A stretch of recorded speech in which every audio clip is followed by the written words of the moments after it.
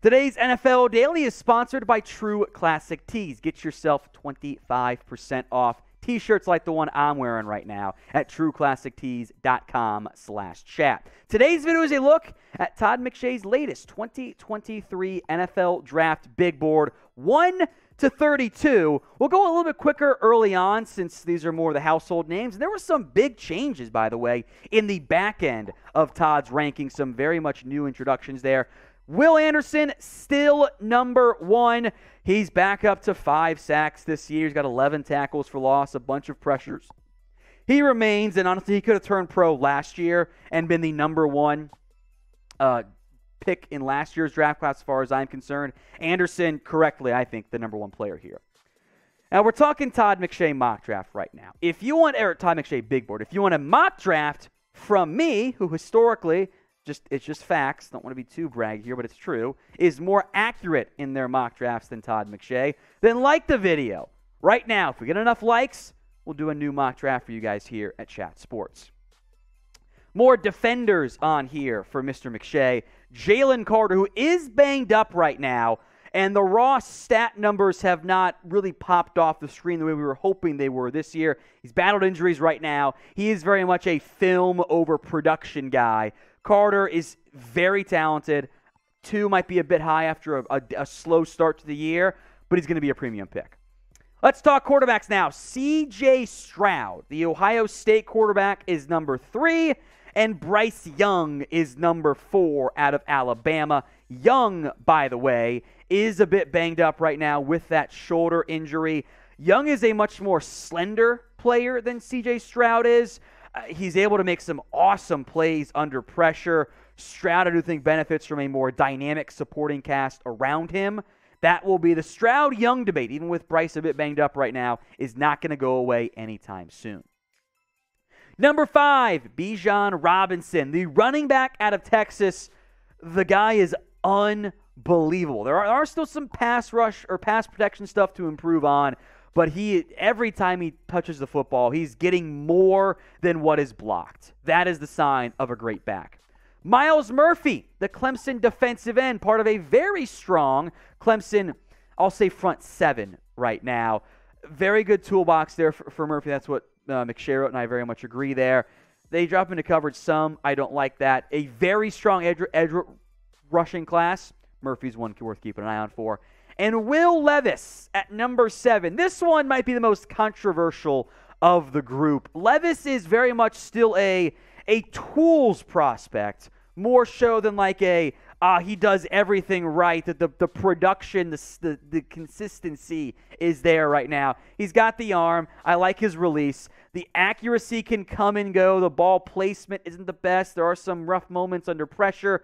Upside, probably higher than Bryce Young or C.J. Stroud. The floor is also much, much lower, I would argue. So of the big 3 QBs right now, pick one for me. C.J. for Ohio State's C.J. Stroud, B.Y. for Alabama's Bryce Young, or W.L. for Kentucky's Will Levis. This is the pinned comment on today's video, so if the ad break comes here on YouTube, take advantage of it. Head down there and pick a QB.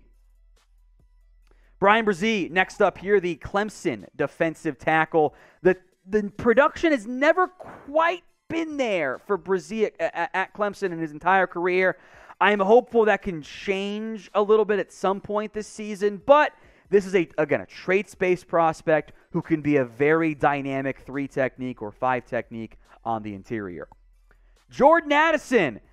Maybe you haven't watched that much USC since that's, Pac-12 After Dark. That USC offense is unreal, and Addison and Caleb Williams are torching every defense that they face. It's been wildly impressive so far. He's jumped the other 2 top receivers we'll get to in a little bit. Michael Mayer, the tight end now from Notre Dame. I don't know if he's a top-end Kyle Pitts athlete. In fact, I know he's not. But he consistently gets open. He's a solid blocker. He's great after the catch. He's got great hands. He breaks tackles. He is the engine that drives the entire Notre Dame offense. I love watching him play. He's one of my favorite guys this year. In what is shaping up to be a not-so-great offensive line class, Paris Johnson has had success since moving from guard to left tackle this year. This is not based on positional value for McShay. could result in Johnson going earlier, but just overall players. That's why the running back's 5, right? Johnson, though, as a blocker, could very well be the first tackle taken in this year's draft, even though it is only October.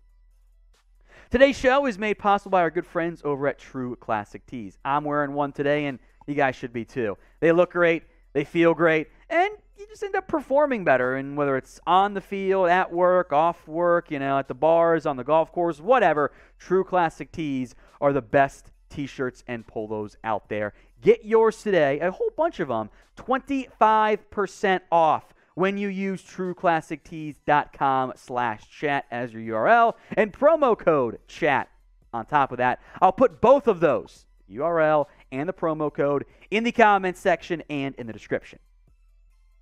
Kelee Ringo, the Georgia corner, number 12 on this list. Of course, the big interception in the national title game last year. Good speed, good size. I think he's still a little bit of a developmental piece overall, but the size-speed combo is tantalizing, and, Georgia defensive draft pick is probably a pretty good process there. Next up is Notre Dame edge rusher Isaiah Foskey, who 6'5", 265, the listed size there. I have a little bit of concern with the overall bend that he offers. I think he's got a good run defense ability, has good strength, and I think more often than not we tend to overlook the value of a strength-based edge, like a George Karlaftis, for example, because it's harder to find those bendy guys coming around the corner. Andre Carter has slowed down this year, 15.5 sacks last year. He's down to 2 in 2022, but he's got a bunch of pressures, great size. It is very, very rare for an Army player to be in the first-round conversation, but Carter is. Nolan Smith out of Georgia. He's next up here. A couple sacks, a couple TFLs for a Georgia team that loves to rotate players. More of your 3-4 outside linebacker. Again, that's why I don't know why McShay does it. Outside linebacker. He's a pass rusher. He's an edge. It's 2022. We should get with the program, but I digress. Smith, no problems there at 15. I've mostly agreed, maybe some edge disagreements here. Kayshon Boutte, the LSU wide receiver, has been non-existent this year. In the words of producer Jack and a lot of people I know, he's been booty, and not in the fun way. He is a very dynamic player, but we're talking about someone who has not produced in the way that he should be producing, and that should raise some red flags. Now, Jaxon Smith-Njigba has an excuse. He's been injured as of late. He's only run like 30 routes so far this year. 2 games, hamstring injury. We saw what he did last year. I wouldn't be that worried about JSN. Check back in November, December. I think he'll be balling on like we saw him do last season. So pick a wide receiver for me. The big 3, if you will. JSN for Jaxon Smith-Njigba, JA for Jordan Addison, or KB for Kayshon Boutte. Peter Skoronski, next up here. It's kind of a lesser version of the Rashawn Slater conversation here, where, Skoronski is not the largest guy in terms of his arm length. He's a bit more undersized on that standpoint there. He's 18 on Todd McShay's big board. I think that's about right. Again, he's allowed 2 sacks over his career. That's pretty solid production overall. The Nebraska game, by the way, I thought he was an absolute baller in that particular matchup. Very impressed with him from that standpoint. So I like Skoronski quite a bit. He and Paris Johnson, the pretty clear main options there in terms of your offensive linemen early on in the 2023 NFL Draft. Let's talk Cam Smith now, the South Carolina corner. Hasn't been the most dynamic this year, but he's been solid, been steady at this point. I like what he does. Pretty quality class here. I would actually put number 20, Joey Porter Jr., over him. Yes, that is Joey Porter's son.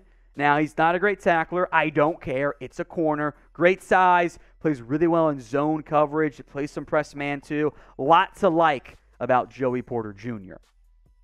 Several more names coming up, including some big changes. The top 20 were, I think, all on McShay's earlier version. Who is your favorite NFL draft prospect? Let me know right now in the comment section. This is where things really change for McShay with his rankings. Cedric Tillman, I love putting in here. He's got to miss some time with an ankle injury. That's kind of knocked him a little bit there. He's not a true burner. I think this is the best Tennessee receiver we've seen in a very long time. Over other draft picks like Juwan Jennings, Velus Jones, Tillman, I'm not sure I'm all the way in on top 25, but I love what he's done so far at Tennessee. John Michael Schmitz, I really like this inclusion by McShay. Not someone really on anyone's radar nationally, I don't think, beyond McShay here. 2,000 snaps. No sacks and 6 pressures. This is a high-end, zone blocking scheme offensive lineman. If you want a center, I think this is the guy to keep an eye out for. Another one of my favorite receivers, Quentin Johnston out of TCU. I'm kind of alone on this comp, but I'm going to stick with it. He's skinny Des Bryant. Wins the ball at the catch, great body control, great after the catch. Not the highest end burner, but fast enough with his size and ball skills to be a vertical threat in the NFL. This one might be too low from Todd. Christian Gonzalez was kind of under the radar when he transferred from Colorado to Oregon. Then Dane Brugler pointed him out and was like, oh, yeah, this guy's actually good. Had his first INT this year. Again, there's a common thread among a lot of these top corners. He's got great size and great length. That is what NFL teams are coveting in the modern-day NFL. Now, if you want more NFL, college football, NFL draft, NBA, and even NBA draft coverage, this is your one-stop shop here. Hit that subscribe button, youtube.com/chatsportstv. I won't lie, I was surprised that Keeanu Benton cracked McShay's top 25. I think that one is a little bit too optimistic from that standpoint. I haven't been in love with this play. Definitely a draftable guy, but I would say maybe more top 55 than top 25. So that's the one I really don't agree with here from McShay. Love Antonio Johnson here. This is your modern-day overhang, big nickel defender that's so popular at the collegiate level. Great size, great playmaker. I really like Johnson as the number 1 safety, quote-unquote, in this year's class. Kind of feel like McShay forced back-to-back linemen here, but I think they're good linemen to go with here as teams will cover them. Jalen Duncan, who I know has been mentioned before in the comments section of this channel, out of Maryland, I think a better pass protector than he is a run blocker, also benefits from that style of offense at Maryland. Good size, though. If you want to run that quick passing game offense, there's a lot to like here from this standpoint. O'Cyrus Torrence, a right guard, Louisiana Lafayette to Florida. If you want a mauling, run-blocking right guard, I think O'Cyrus Torrence is that guy. And in general, we don't see that many guards go early. So if you want one, this is a good name to keep an eye out for. I think a little high for me.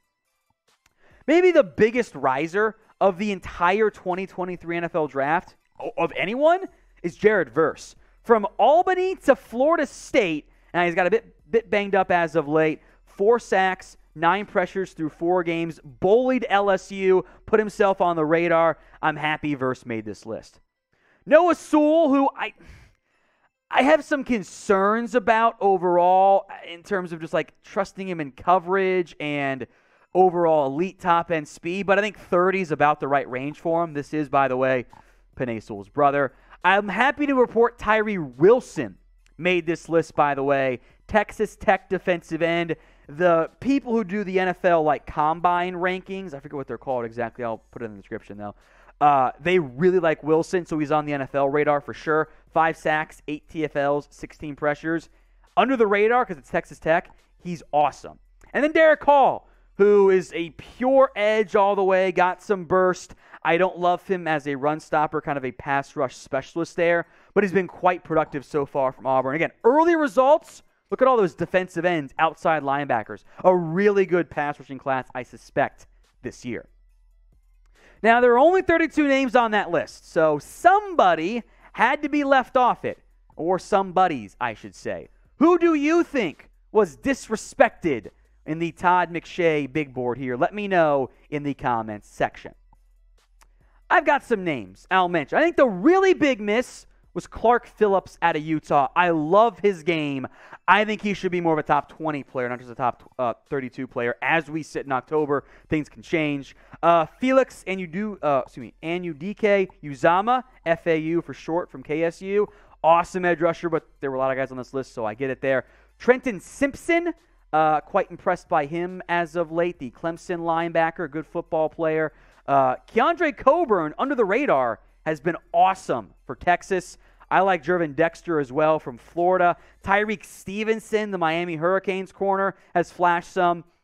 I'll mention quarterback Tanner McKee. I know the NFL likes him. I'm not as high on him. Another offensive lineman to consider is Blake Freeland for BYU. We saw Blake Christensen go pretty early. Freeland might be better. Josh Downs, the next best receiver left off that list. Jahmyr Gibbs from Alabama, the explosive big play threat for the Crimson Tide. I'll make note of Darnell Washington. He has been way better than Eric Gilbert, who can't even get on the football field. And one last name here, Olu Mashunu, the Penn State offensive tackle. Big riser this year. Keep an eye on that name for the 2023 NFL Draft.